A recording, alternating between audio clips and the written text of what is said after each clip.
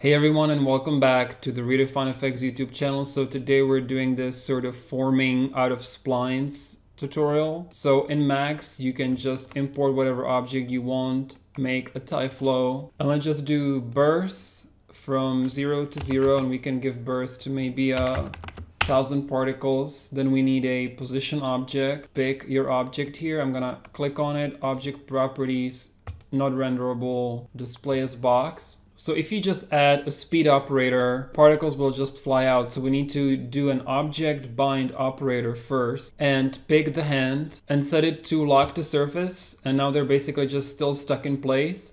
So you need to go under bind position and reduce the friction to 0 or just a lower number. And now they will move based on the speed, but they will still remain locked to the surface of the hand. So the last remaining thing you need to do is just add spline paths, create new. You can leave it set as trajectories. And this is basically our effect. So now you can just go under the tySpline measure radius and set the radius to maybe 0.5 centimeters. And under material, I'm just using this sort of gold material. You can pause the video and look at my settings here. So I'll just apply that to the tySpline measure.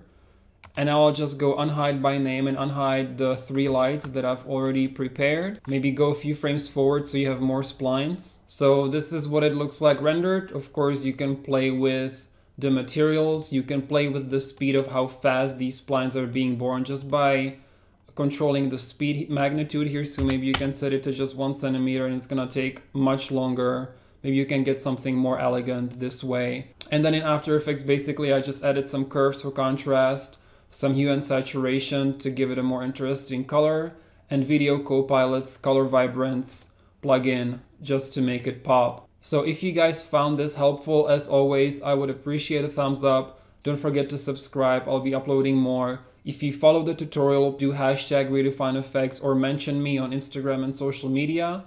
Thanks so much for watching, and I'll see you in the next one.